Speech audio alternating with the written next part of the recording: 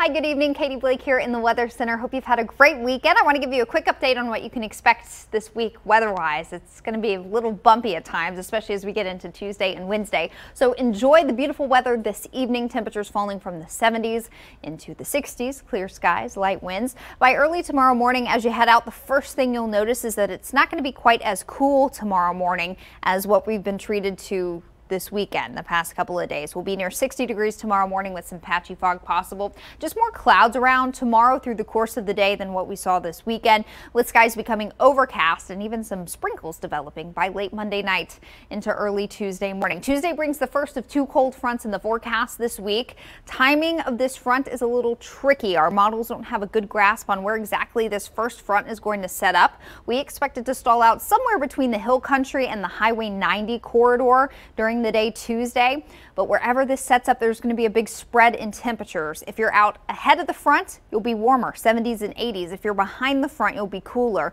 50s and 60s. So for San Antonio and Bexar County, we've got your afternoon temperatures Tuesday in the mid to upper 60s.